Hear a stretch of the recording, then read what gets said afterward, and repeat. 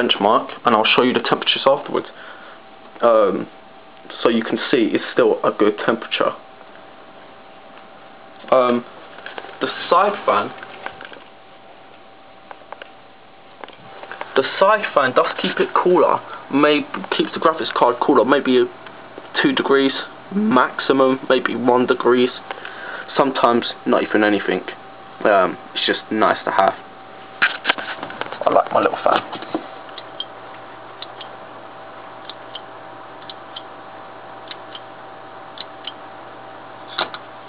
Just alternate its patterns.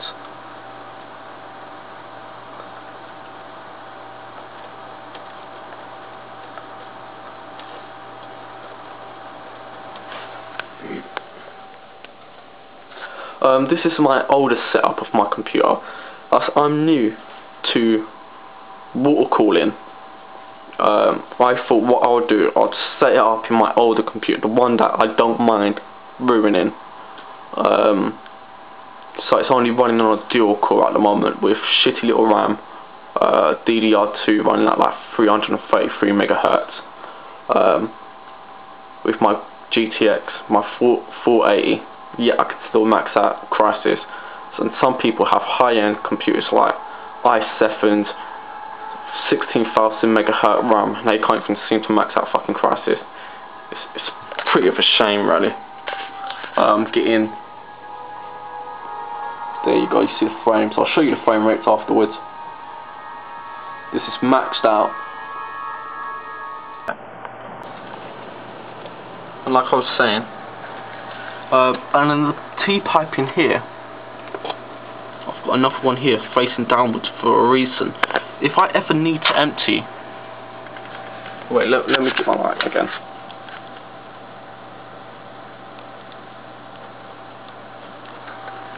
Here. And that just has a screw as well. And you could just screw that with your hand. Of course I'm not going to. And what I do if I'm emptying it, I'll just get that, put the computer on a table, get a bucket or something pretty big.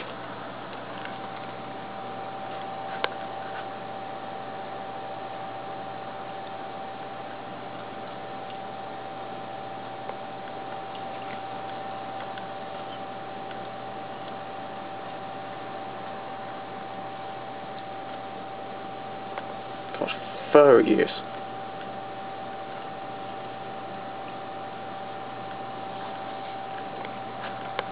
Yeah, and then just unscrew it, put the bucket on the floor, unscrew it, and bang, it all empties.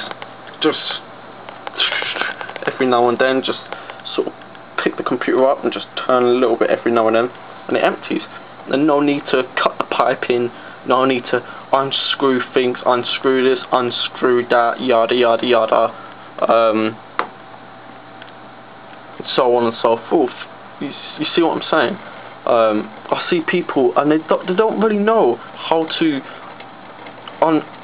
empty their water cooling, so they'll cut, let's say here, and quick, and you've probably wasted some liquid, and now you've wasted a little bit of tubing because it would probably be jagged, so you'll need to cut it smooth again.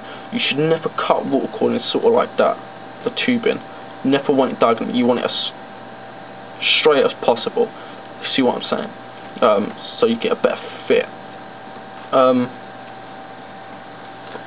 What else? So yeah, you save tubing, you save liquid, you save time and hassle. Just put one outside the case, or even if everything's internal, you could probably, I don't know, if on most cases now you've got these holes here, you could probably have, I see people having their reservoir at the top, I mean their radiator at the top, have maybe like a tube come down, go in, come out, T-connector with a little plug, and then go back in to your graphics card, or yeah, to your graphics card, come out and to wherever it wants to go. So anyone can do it really. They're very easy to connect as well. Just plug it in and just screw on tight. No need for clamps or anything, because it works as a clamp. Really hard to get on. It's really, really good. There's no way that tube's coming out. Absolutely no way. I don't have a clamp here. There's no need. So much pressure on that tube at the moment. There's no need for a clamp at all. Same as on the inside. I've put clamps on as many things as I possibly can, but some things just don't need it. You know, clamps just to be sure it's all safe, but it doesn't really need it at all.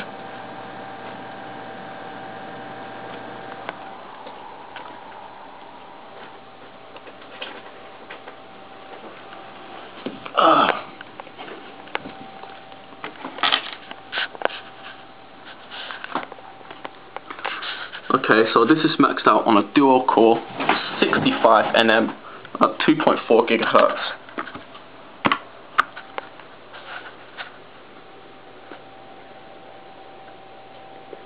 Intel Core 2 6600 E6600 2.4 GHz, not overclocked. 2 gigs of RAM, 32-bit OS.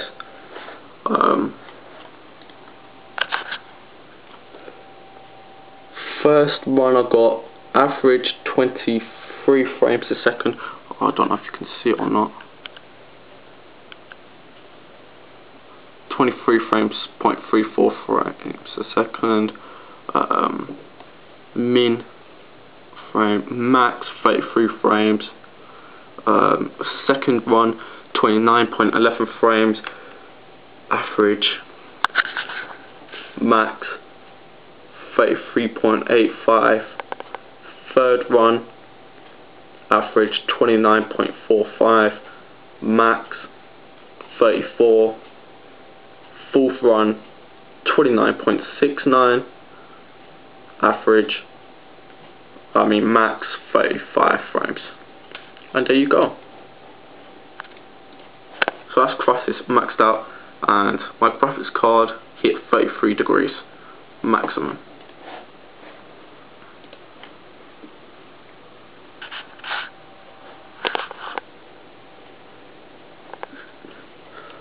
My clocks 752 on core, shader 1504, memory 1900, but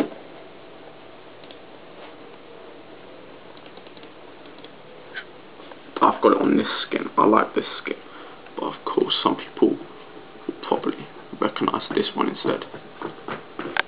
There you go. For other people with a 480, processor clock 1504, memory clock 1900, and fan, there is no fan, but yeah. Everything. And I'm pretty new to water cooling. It's my first ever proper setup of water cooling, and I've done fine, and I thought I'd just let people know how easy it is and how to empty it, how to fill it up. But with this one,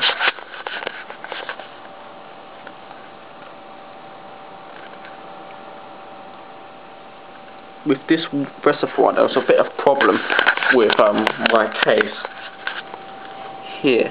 Let me get my light. It wouldn't fit in my case properly, because you have like little shelves for like CD drives and everything. That blocks the reservoir from getting in. So what I done, I've totally destroyed it here. I put a screwdriver in because I don't have any power tools to cut it off. So I put a screwdriver in. I just bang, just dented it, and just carried on, just denting, until the reservoir went in. But if you're gonna do that, do not get the acrylic, I can't say the word, reservoir, because they're prone to cracking and snapping and all that. And if you're gonna do something like this, when you pull it in, it will scratch the reservoir, because it's a trial and fail thing. Just pull it in, doesn't fit, okay, dent it a little bit more, so on and so forth, until eventually it goes in. I think it looks pretty nice if you have dye in there, but dye will eat your plastic. it will eat your plastic. So always get clear liquid. And I think that's everything I can say. Yeah. So I hope you enjoyed it. That's it.